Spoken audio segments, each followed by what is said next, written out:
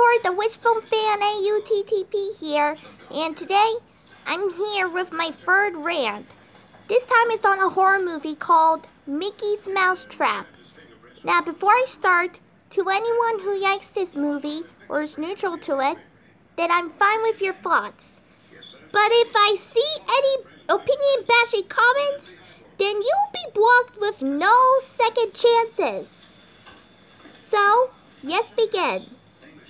Mickey's Mousetrap is nothing but the most bloody and goriest movie ever.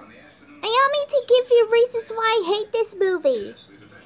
This movie ruined the original Mickey Mouse, my all-time favorite franchise, which is way better than this. This movie constantly ruins childhoods. This movie is about a man wearing a Mickey Mouse costume who goes around and kills people. Like, what the hell?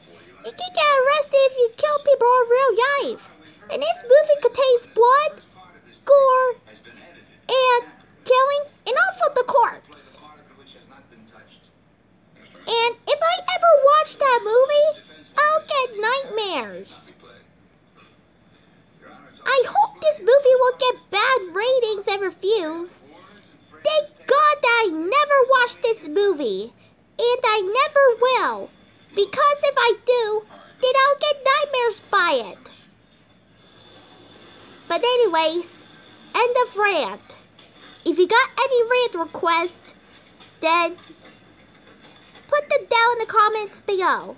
So, this is me, signing off. Have a good day.